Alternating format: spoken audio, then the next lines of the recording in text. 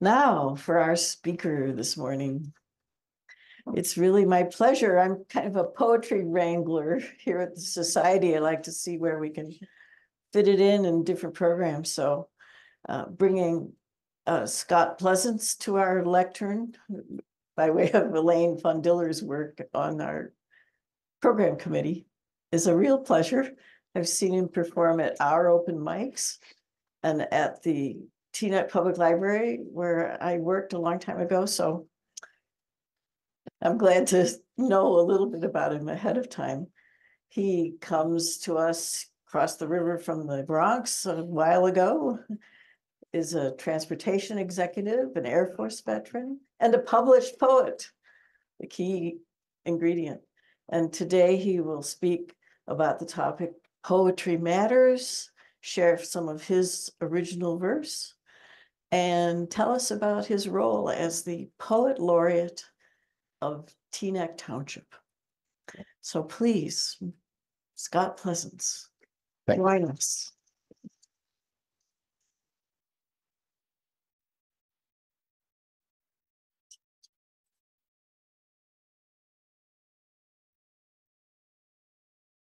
Thank you. And good morning, everybody. Good morning. Do we have any poetry enthusiasts in the house? Yeah. Go a few. Okay, good. And before I get started, I just want to let you know when I go through my little poetry stuff, it is by no means you folks sitting up here listening to Scott read poetry, because I think you probably head to the door in a couple of minutes. So please feel free to engage, feel free to ask a question along the way, feel free, whatever it is that might come along in your mind to share along the way, because I honestly believe that even though poetry is just a literary form of our imagination, it's a call and response. It's almost like we walk into the room, each one of us, and we can all walk into the same room, but we all see something differently. So my poetry is actually just coming through my lens, but it's a reflection on what everybody actually sees. And I'm so thankful to coming back into the Ethical Society, because they invited me in to participate in their open mics. And if you haven't been, or if you maybe you have been, it's really cool, you know. It inspires you. I don't sing or play instruments or anything else, but I tell you, after sitting in the open mic with them for a little while, it made me want to go home and pick up a guitar and come back. But I'll leave that to other folks. So the first question that I always, the first question that I've been asked over the past several months is Poet Laureate of Teaneck, and why and how did that happen? So I'll share as much as I can, because I still haven't come up with a canned answer to the question, because it's something that kind of organically happened, something that I thought about and saying, how could I do this? And then all of a sudden the timing was right, and it happened. So when the story of Teaneck's history gets written, it's going to be a lot more dramatic than that. It's going to be, we were in this council meeting, and the meeting ran until midnight, and all of these other things that'll probably go along with it. But I'll tell you this, that as of June 27, 2023, Teaneck did make a historical step, and that was to unanimously passing a resolution within the township and creating the position as the first position as Poet Laureate for the township of Teaneck. And subsequently, I was asked to fill that position. And with that, I only hope to serve as an ambassador, a literary ambassador in the community. And I will not be the only voice. I hope to just provide a venue for other people to also share their voice, whether it's through poetry or any other literary form. I wrote a couple little notes that I'll read before I get into my particular poetry. And just a fun fact also, at one point within Teaneck, 8 of the public schools were named after poets or authors. And sublimity, that was probably in the back of my mind when I said, hey, we got to have a poet laureate in here. So that's a good thing to listen to or to remember. Now, on that June evening, I was hoping to engage the public and engage the council. And I did read a poem into the record, and I'll share that poem with you. And I say that to say is that someone said in order to get something that you never had, you have to be willing to do something that you have never done. So the poem was called Listen to a Poet. When you want to see through the wall that is right in front of you, listen to a poet. When you want to touch what's deep inside your heart, listen to a poet. When you want to clearly hear those sounds in the distance, listen to a poet. When you're reaching for the sky and suddenly discovering your own path, I implore you to just listen to a poet. Thank you.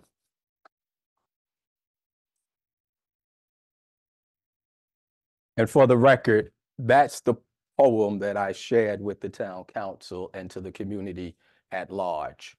So hopefully they do listen to a poet. I'll give you a little background on me. This is called I Am. And like it was mentioned, I am originally from the Bronx. I spent time out in the Midwest. I eventually ended up in Teaneck. But this is called I Am. I am high top pro kids and bell bottom dungarees. I am Bruce Lee, the Jeffersons, Good Times, and Cooley High. I am Hugh Brenner and Charlton Heston. I am The King and I, Westworld, and Soylent Green. I am Encyclopedias, Langston Hughes, and West Side Story. I am doo-wop because there was no hip hop. I am telephone booths on every corner. I am A Bronx Tale, Platoon, and the education of Sonny Carson. I am rooftops, elevator shafts, and back staircases.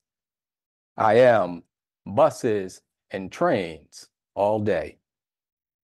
I am father, brother, uncle, cousin, but no longer a son.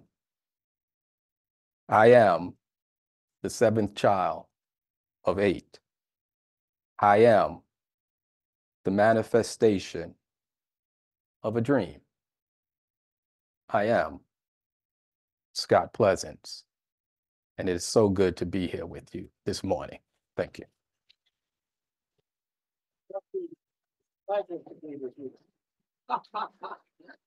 I'll revise that one. Okay. Okay. Okay.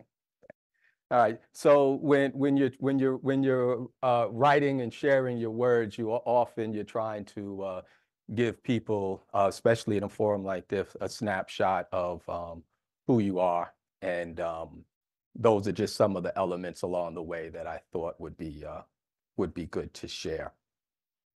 And as we talk about our words, one of the things as poets or writers in general, you always kind of wonder where your words may go, what they may do. And sometimes you can journal and write them and lock it away and nobody ever sees it. And that's fine if that's what you choose to do. And then sometimes you're expressing yourself through words. So this particular piece is called My Words. I always wondered what my words would do. Would they be used to make you smile, heard and turned into a feel-good moment? Would they be offered to make you think, arranged in very deep thoughts? Or would they be used to make you cry, spit and spat as an insult, or recited to humiliate? I always wondered what my words would do. Well, today, my words will be used to tie a ribbon around this poem. As I comb words into gentle metaphors that are brushed through simple sayings that hopefully will flow down the center of your chest at best.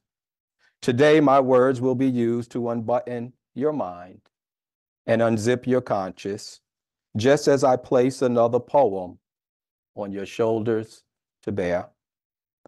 I will ask you to turn around, so my words and our thoughts can collide or seemingly just missed, head turned, that kiss. Like the sun avoiding the moon, like the dark disappearing on light, like the morning after the evening that pretends that yesterday never happened, yet yearning to greet each other for the very first time again. I always wondered what my words would do. Although our words, we have met many times on that path that runs through this script, the opening monologue, the first scene, the second scene, and side by side in the aisle at that intermission of our dreams, a chronicle that carves our visions and seemingly is broken open to reveal our truth. I always wondered what my words would do. Thank you.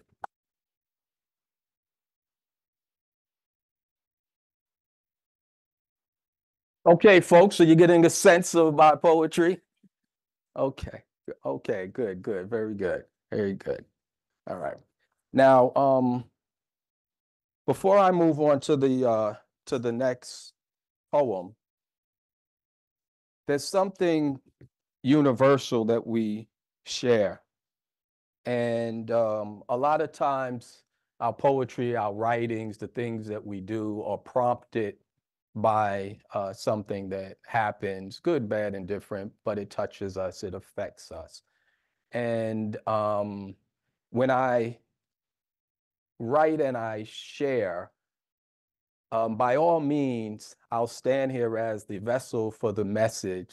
But a lot of times, although the words may come through me, they're not necessarily they're my experiences, but they might not be mine. Does that make sense? Yeah? No? Sure it does. Oh, okay. I thought you said no. It doesn't to you. Okay, so what I would say is you and I could have a conversation on the corner and you can share something that is important to you. Now, I say that to say that I didn't actually go through, but being that you shared it with me, now I kind of embody it a little bit. And then I say, wow, it's almost like that, they talk about degrees of separation and how we're really not that far apart. Um, uh, when I think about it, I might go back and say, man, this guy said something that really resonated with me, and I could relate, and I'll write a poem about you. So so that's what I say in a sense of the words are always not, literal. Okay, very good. Very good. So when is Mother's Day? What month? May. In May. Okay, so as Mother's Day comes around, we all have a certain feeling that arises, whether we're able to go and say, Happy Mother's Day to our moms, or it's a thought that we carry, or we see it vicariously maybe through our children because we're a little bit older, but somewhere along the line, it may touch you. And this piece is called For the Lady of the House. Every year, about this time, I order a large bouquet of flowers. I send them to the same place, the same address, and attach a simple note that requests that they are left for the lady of the house. The flowers are very particular and contain 6 amaryllis that are symbolic of beauty that is beyond measure. 6 asters that 3 that symbolize patience, and 3 more that symbolize elegance. There are 6 purple irises that represents wisdom and an offering of pure compliments.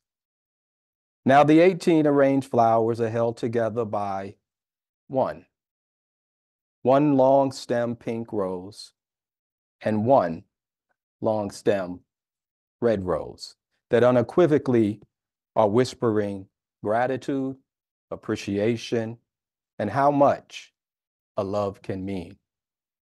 Did I mention that these are also handpicked from my personal garden?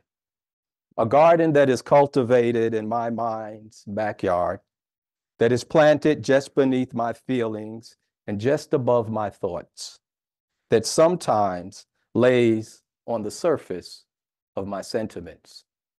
Now, I never see the expressions when the flowers are received, and I question if they bring about a feeling of joy or sympathy.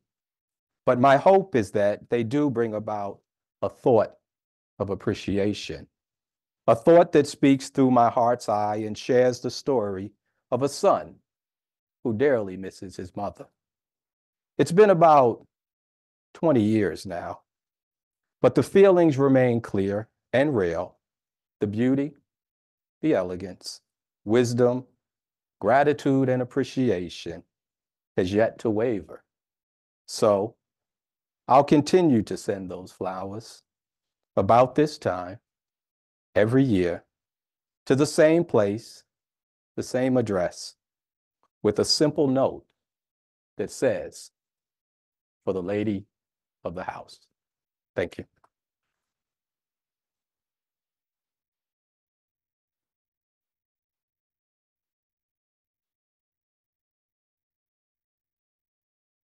You say that? Say that out loud again. I need that. Come on.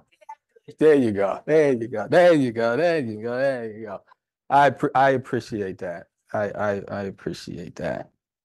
But I'm not going to get away with all the. I'm not going to linger. Or I'll come back, but I'm going to move a little bit away from the fluffy stuff, because Elaine told me that this is a house of advocacy, and certain things make a difference and matter in our world. Is that right? That's right? That's right? Okay, good. So when our children were small, like most of us, we find places to go and expose them to things. And we had family down in Northern Virginia, and we would take it in the car, take a ride, and on our ride up or down, either way, we would often stop in Washington, D.C. And this was, boy, how could I explain it? I thought it was always like really cool. Everything seemed larger than life. The history of our country. As it was mentioned, I'm an Air Force veteran, and my experiences in the service were good, I guess. The world was not in turmoil at the time. For some reason, I was placed in a small pocket of time where everything was kind of okay, yeah. And yesterday we were at an event, and We heard stories about Vietnam, and then if you fast forward, other events that are going on in the world. But for some reason, my experience, and this was in the early 80s, was um, a quiet time. And I guess that's just the way, that was the hand that I was dealt. That's just the way it was meant to be. So anyway, I'm saying that to preface going through Washington, D.C. That's what I was really getting at. And how it was a time when you can just kind of walk through there and there was a sense of patriotism and you felt kind of good and you can go visit the monuments and so on and so forth. And then we fast forward to kind of where we are today. This poem is called, Does It Make a Sound? If my poetry drops in a forest, there you go, and nobody's around, does it make a sound? So the other day, I took a trip down to Washington, D.C. And when I say I, don't get confused because it's never really I, you see. The I actually comes after the W, which is followed by the F, which undoubtedly has an E, you see. What I'm really saying is my wife and I took a trip to D.C. So let me continue. As I approached the steps of the Capitol, which if you don't know, you can no longer get very close to the building. Need I say more? Now I thought, if I dropped a poem in front of the Capitol and nobody's around, will it make a sound? So I reached into my pocket and I pulled out my poem, which was written on my phone. I thought, this would be fun, or should I just forget it and run?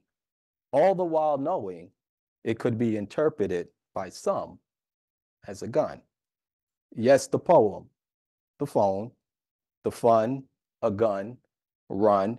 You see, that's just how it is where I'm from. Nevertheless, raising my voice to the top of my lungs, barely lifting my head, allowing my eyes to focus on the poem, ignoring the sharpshooters aiming directly at me. The poem read like this, Elaine. America, America, my dear America, look how far we have come. This marvelous land of opportunity that makes the rich richer, the poor poorer, and others always fighting for some. Wrapped in a stained blanket of red, white, and blue that can no longer be cleaned of the atrocities that run deeper than truth. And when the lights were turned on, the volume was loud and the picture clear. America, America, my dear, you sought to stand up and shout. What an optimum time to reintroduce. And once again, I'm reminded when someone said, the chickens came home to roost. So that poem was dropped in the front of the Capitol, and no one was around. Just some sharpshooters with their sights dialed onto my torso and possibly onto my crown.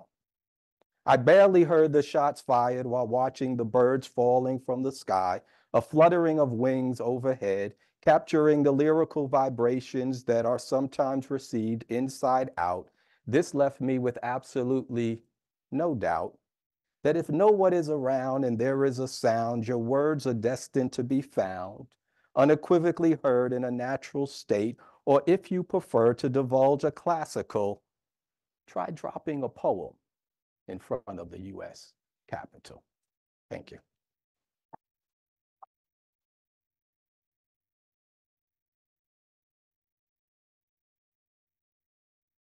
So that's just an evolution of how things change and how your perceptions change and adjust. And then we went back afterwards and the fences were gone and you can walk right up. And, I guess that's what the times, if you're around long enough, you see change. Is that just change? I guess.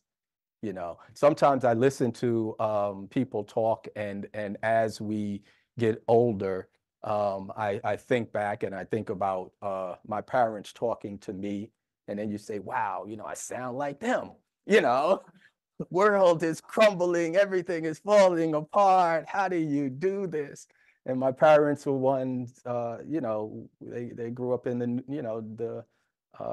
everything was, in black and white, and you kind of halfway believe what you read, and your thoughts extended as far as the newspaper or the local news provided you.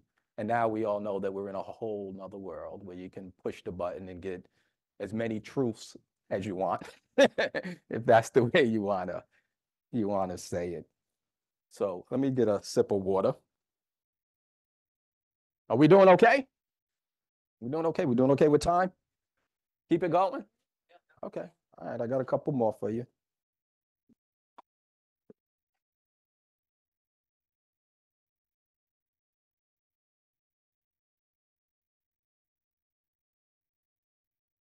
Summertime,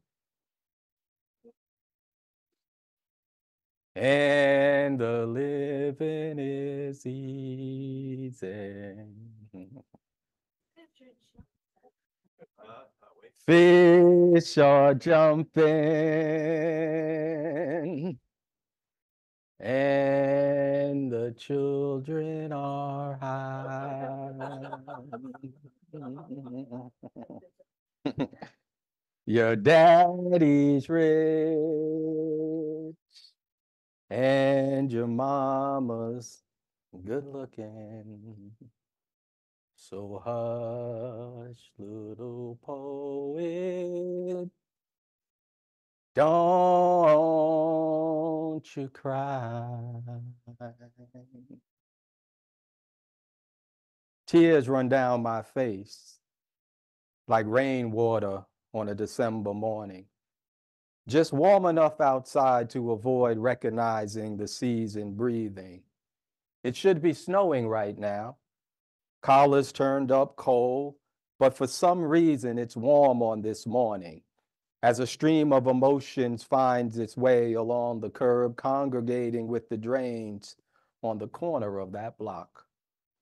This is where childhoods are resting on pillows lost beneath metal gratings, and innocence looks up through the asphalt blankets designed as protection, remembering to tuck in the corners and stay comfortable because the neighborhood says there is no reason to roll over, wake up, and fall onto the truth laid on the rug that was moved from the bedside of our us. Warm weather continues to show the sky skewed as a light blue striped suit that has been overwhelmed by the distrust of the chameleon that we call seasons. As the weatherman says, today's temperature will be 60 degrees in the shade, all the while knowing that it should be cold outside. There is a sliver of sunlight wedging its way through the buildings, reflecting off the tattered fabric shades, casting a light onto the linoleum kitchen floor. As small feet would find warmth, it's still cold inside, and the temperatures are fist fighting in the hallway on this December morning. I long for the days of yesterday, when it was cold when it was supposed to be, and warm when it was meant to be, and somewhere in between, we told time by the seasons. As I watched these tears tear a canal of dissipating memories through this warm December morning. Thank you.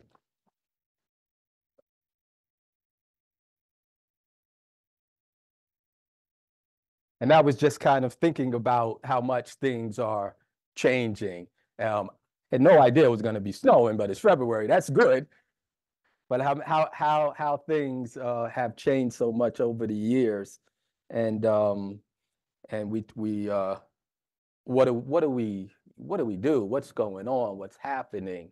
And it is what it is, And I often remember, as a child, we had four. How many seasons do we have now? We had four, right?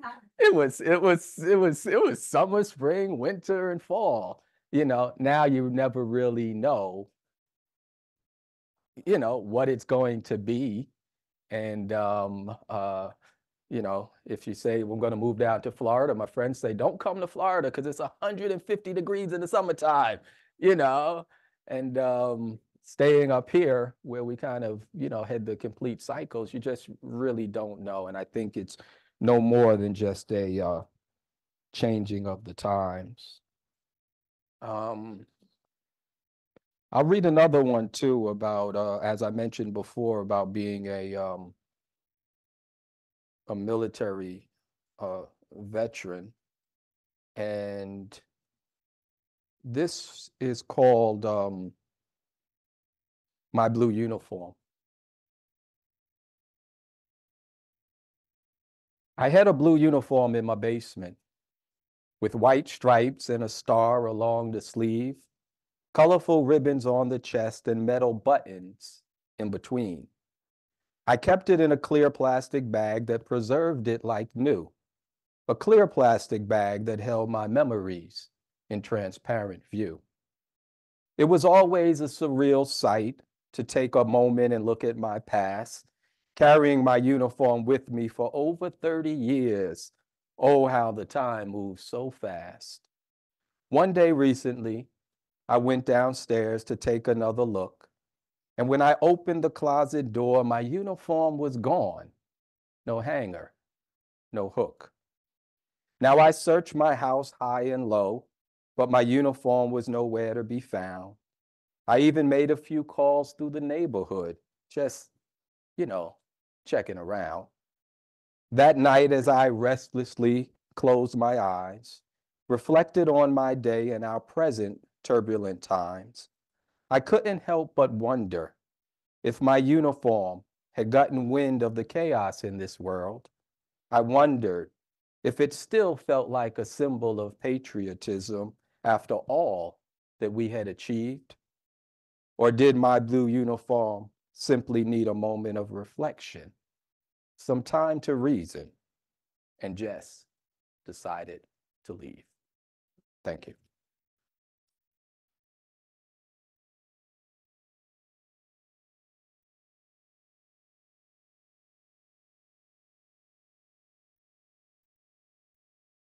Okay, I'm going to give you a couple more.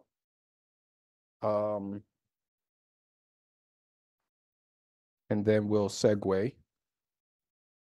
And any folks hang out in the I know library, right? Any other folks hang out in the library? We all well, library folks still? Okay.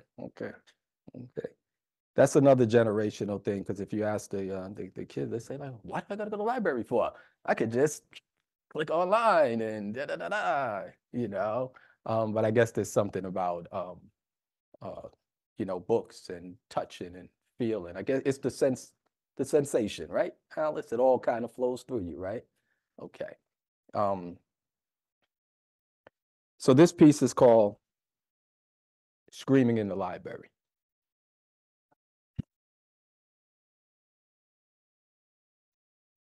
From the top of my lungs until there is pain in the middle, well, I can read and rattle and rhyme that is wrapped in your thoughts with my emotions on the inside, untouched, unseen, unprotected by what's to come.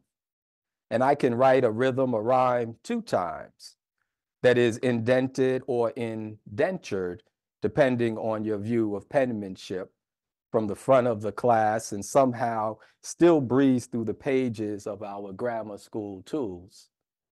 And I can feel it 3 times, gradually being sharpened, like walking through the aisles in the library and searching the shelves, and finally finding it on the top shelf in the middle of your dusty palm, allowing the words to crawl through your wrists while carrying tales that are tapping you on the shoulder, then giving consent to your ears to hear a story that yearns for a connection, in turn, a conversation. Are you still with me?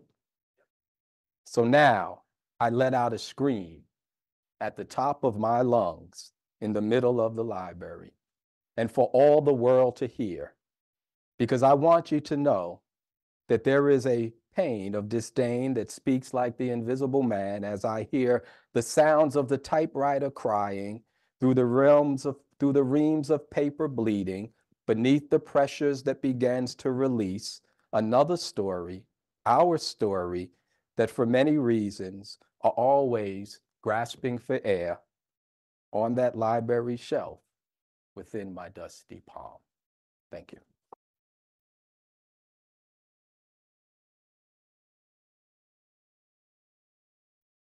And I thought about that, and I was saying how are you able to to get the next generation to understand that feeling, you know, and how do you connect? And libraries are essential to that in any fashion or form, however it is that you wanna say it. Okay, so I'll close with this one. And this one is a little close to home. And it's called The Ribbon on Route 4. Have you seen the ribbon on Route 4? Have you stayed to the left, but not too far from the right, just away from the center, on the lower level traveling west, looking up at the sign, green and white?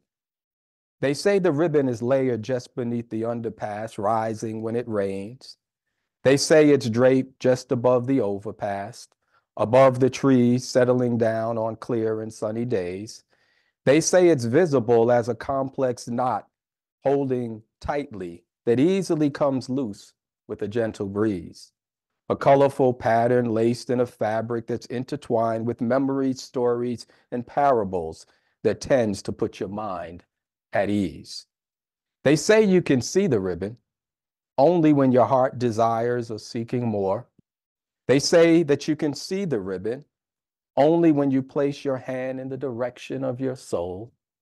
They say that you'll always remember traveling down this route. I heard there's a sense of serenity, a sense of gratitude, a feeling that you're never alone. They say you'll always appreciate seeing this ribbon because it's on Route 4, the route that carries you home. Thank you very much.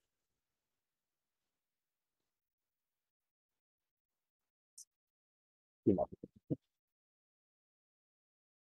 good? Yes. Okay. I'm on, right? You're on? Yes. Okay, all right. So, Would you like me to stay or sit? if, however, I want to invite people now to, if you have a question for Scott or a response to your sense of him from the beautiful poems that he shared with us, we would like to share in that way now. You can sit down to answer people or get up and bounce around. No, hey, whatever works. Yes, All sir. right, so David. David, launch us. Let- And let- we'll do two in the room, two from Zoom. Okay. Yeah, Let me grab thanks. my water bottle here. That was really terrific, Yes. Scott. Thank you very much. You're welcome. So I have a question I wondered about. So Sit here. where does hip hop Mhm. fit in the world of poetry, if it fits in the world of poetry? No, it's a great question. Now, I'll answer that kind of in a roundabout way because although I might look and exude like I'm 20 years old, thank you, David. 25, I'll take 25. Yes, I will. I grew up on the cusp when there was no hip hop, you know. So you talk to people now, it just didn't exist, you know, and I'm sure, folks can relate and stuff, but it's so give me 5 years later and I would have been fully immersed in everything else. But I say that to say that I am originally from the Bronx. So I did see So I did see everything from its inception. It is a part of I don't want to say it shaped it and molded me, but it is something that is a part of me. And it's poetry. That's all it is in another form. If you go back and if you look at some of the older artists, almost like a Gil Scott Heron in the 1970s and the protest poetry and all that stuff. It's just an evolution of it, and then you see it today. So take away the music, maybe give it a different cadence, and it's all poetry to me. Answer your question? Yes. Okay, Yeah. fantastic. Okay. Yes, Another ma'am. question, Adam. First, a comment. I always find your poems so wonderful. They speak to the heart. There's so much insight and there's so many special phrases that are you just want to hold on to them. Thank you. Thank you so much. Thank you. My daughter, who is now mother-in-law, when she was 7 or 8, Teaneck had a poetry contest. And you had to submit poems, but they were like blind in terms of, because it was a contest and it was going to be published. You had to not put your name and age with the poem so that they could be judged impartially. And hers was one of the poems that was chosen, so it's very memorable. And it would be wonderful for Teaneck to have another poetry contest and bring Great. people from the town. Great, great. That's a great idea. Thank you. Do we have any comments or questions from our Zoom participants? We do not have anyone raising their hand at this time. You're lost. You see, we got like 10 people. You should have 10 hands up there. Well, I have Okay. to say, Mr. Pleasance, that I really enjoy the pictures that you bring up in my head. You have a very clear way of speaking, and I very much appreciate that. Well, thank you so much. Thank you. That's something I'm part of a poetry group that meets on Fridays. And if I would like to acknowledge Alice, if she would just wave her hand. There you go. We can give it up for Alice. Where do you? We meet right there on Zoom. Okay. Yeah, and Bravo. it's really cool, and it's so many takeaways from the class, and Zev is also a part of that class, and there's so many takeaways. But to kind of just go a little bit further, what Susan had just mentioned, one of the takeaways are the visuals, and it's mentioned over and over and over again how good poetry creates a visual, and you can almost kind of, feel it, see it as you're moving through it. I feel sometimes there are poems that are meant to be seen on a page of white paper, Yeah. the black type. They play games with how they're laid out or Yeah. very intricate wordplay, but really poetry is spoken out loud in front of other people. I mean, that's like a little subset almost. Yeah. No, it's an excellent point. And I raise it in whatever forum that I'm at. Do you write to write, or do you write for it to be read? Experienced. That's kind of your choice, right? Yes. More questions? Jim? Yes, thank you very much. I'm kind of struggling with my memory to figure out or to remember who it was in response to the question of what a poem means, that a poem should not mean but be. Oh, Archibald MacLeish, thank you.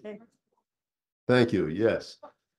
Anyway, here I am listening to your poetry, and I'm thinking that what distinguishes it in my mind from a lot of other poetry is that yours seems to be poetry with a purpose. And I thank you for that. Well, thank you. Appreciate it. Thank you so much. More people in the room? Here we go. I just wanted to say that I really love the poetry you read, and I read so much poetry these days that is so opaque and so self-referential and difficult to really identify with. And your poetry is accessible, and even though it's personal, you talk about what you know in your life and your experiences, and but it really touches, because it's understandable, it's accessible, that it really touched me deeply. Oh, thank you very for much. that. Well, thank you. And I'll say, give you a quick response into that too.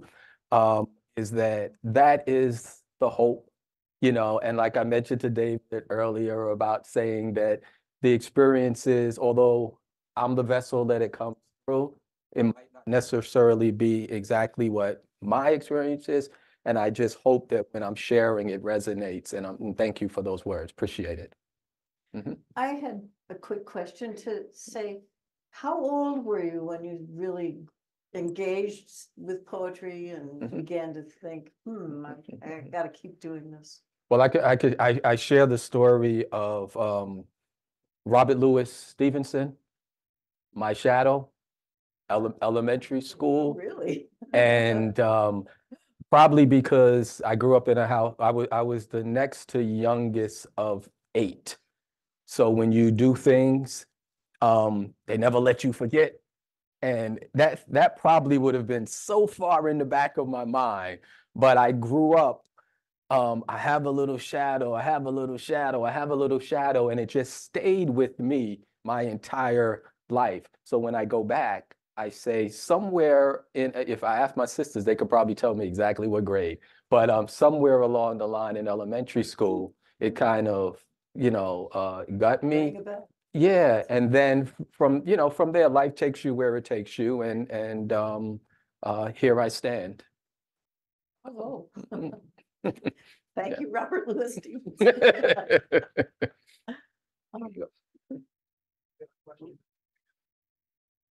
One more question on Zoom? Alice. Say it. Hi, And then Scott. Alice. I want to say how thrilled I am to come and hear you here. And so also, how many of you who are in this room, and I'm sure there are a number of you, lived in Teaneck in 1982? So Zeb and I were the editors of a Teaneck poetry anthology that came out once. So That must have been what your daughter contributed to. I'm Alice Twombly. I taught at Teaneck High School for 4,000 years. So the Teaneck anthology must be somewhere in the Teaneck library. And Ted Dashman, who some of you may remember, was the person who organized that anthology that called on people from all levels of Teaneck. Anybody can contribute, and they had elementary kids up to senior citizens. And Zev and I and Ted and John Cowan, who some of you may remember as well, we judged all the poems that we got. We got a fair number, right, Zev? How many that we went through. And so I always wondered, and I was thinking actually about this today, Scott, whether or not one of your responsibilities as the emissary of poetry in Teaneck was also as a cultural emissary, that your job is just not poet laureate, but connecting the arts together in some way. And maybe your group of people might think again about creating a poetry anthology for Teaneck.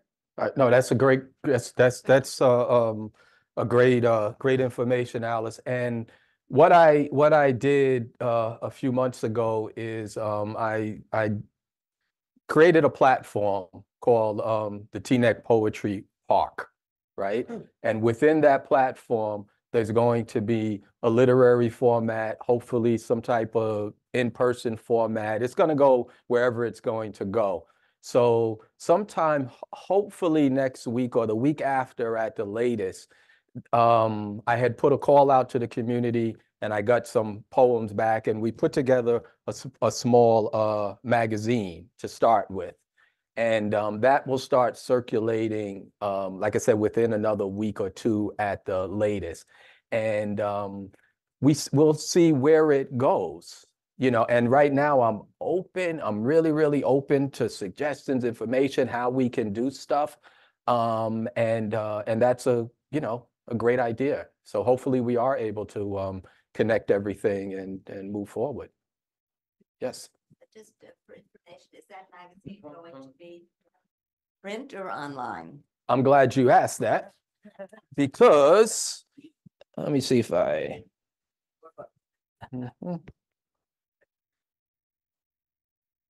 No, I'm going to give. It's going to take one second while we're all here. Let me just see if I got it or if I don't, but I might. And I do somewhere. There it goes. Okay. Oh. All right. So sneak peek. You're the first. You're the first. You can't have it, but I will share. Okay. So this is going to be the first edition of the Teaneck Poetry Park. And we got about, 20, 30 pieces in here from you're in there? Oh, okay. What's your name? Oh, Dan. Yeah. Okay. You are in here. I can't show you the inside, but you're there and stuff. Yeah. And Zev is in there too. I know Zev. But this is going to be the first edition. And like I said, to answer Alice earlier, the platform is the Teaneck Poetry Park. And now what is that going to be? Everybody, oh, is it going to be like a real park? Is it going to be this? Is it going to be that? It's going to be whatever organically happens with it. And I hope that it evolves into other things. But Ethical Society, you're the first. You're the first. Okay. Where will you Okay, have okay. these paper copies? So the plan right now is everything is being worked through the township, which makes things not as easy as you might want them to be. So I hope to have some copies available in the library. The manager mentioned too that they'll probably put some copies in some other areas. But on the back of the magazine, there's a QR code. And if you you don't have to scan it like they say, all you gotta do is put your phone up to it and it'll open up the book electronically. Right. And that's all you need to do. And that's like I said, that'll make it accessible both ways. All right. Fabulous. Okay. All right. I didn't see any queries from Zoom. Okay, so No more hands. No. anybody else? Yes, Charlie here is next and then Wes. okay. I don't really like things over Zoom. Mhm. Do you have anything in person? I'm here right now with you, Charlie. Oh, Come on, man. for me. Yeah. I'll challenge myself to get back on the Zoom, but I prefer things in person. No, that's a great question, Charlie. And absolutely, like I said before, hopefully this platform can go to that. Hopefully I can work with the library and we could set something up to do some in-person classes. Yeah. Okay. Great. I loved your recitation at the MLK celebration back in January. Oh, thank you very much. Yes, Yeah. That was cool. If you guys missed it, it yes. was like hundreds of people Yes, there. it was wonderful. It was Yes. great. Yeah, I had fun. Thank you. Yes. Thank you. And the other thing I was going to add on to what Alice was talking about, I'm part of the Teaneck Community Chorus, and a number of years ago we had a concert that was based on poetry that was turned into music, a choral music. Wow. And we had a poetry contest at the high school, remembering Alice. And the winner of that contest was, I think it was Michael Hodges. His mother currently, Miles. That's Oh, right. I know Miles. Miles yes, went on to bigger and Yes, great. yes, Yeah, and- he's like all and over the world. His poet, it was "I Like Jazz" was the Yeah. piece, and it got converted into a choral piece by Lauren Daniels. I know who Lauren Daniels. who yeah. was, a Teaneck music educator, Yeah. and it was a wonderful piece. Wow. So, Wow. So- And the funny thing about it, you mentioned Miles. I'm riding my bike at Voti Park in the summertime, and I look over. Now I don't know him. I just know of him. Okay. I look over, and who do I see standing there? And I circle back on my bike. I said, "Are you Miles Hodge?" He says, "Yes." I said, "Man, I watch your YouTube videos, and I heard he was like a Teaneck poetry legend, you know." But yeah, he went on and did some fantastic stuff. Actually, he told me that he's doing something behind the scenes, some production stuff in the city. And he was there with his parents and stuff. Yeah, it's That's funny you great. mentioned that. Yeah, so hopefully, like I said, as I'm out moving around, if something comes, within the circle that you're in, reach out Yes. and then hopefully we can make something happen.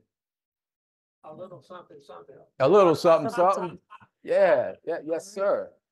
Thank you, Scott. Thank you. Thank you Thank you. very much Thank you. for showing us Yes, ma'am. yourself.